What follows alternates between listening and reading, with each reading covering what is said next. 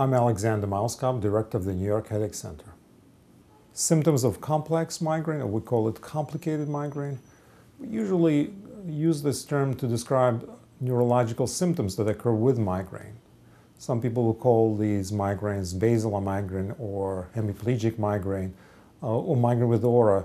That is, you have something beside the headache, besides the nausea and sensitivity to light and noise, such as difficulty speaking, confusion, double vision, unsteadiness, all these neurological symptoms some people would call complicated migraine.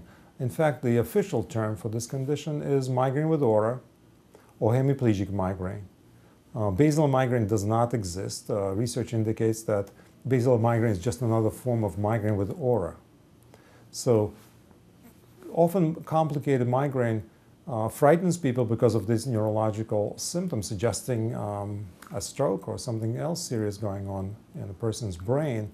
But if this happens on a regular basis and repeatedly, we know that's a benign condition. Most of the time we do some tests, such as MRI scans and blood tests.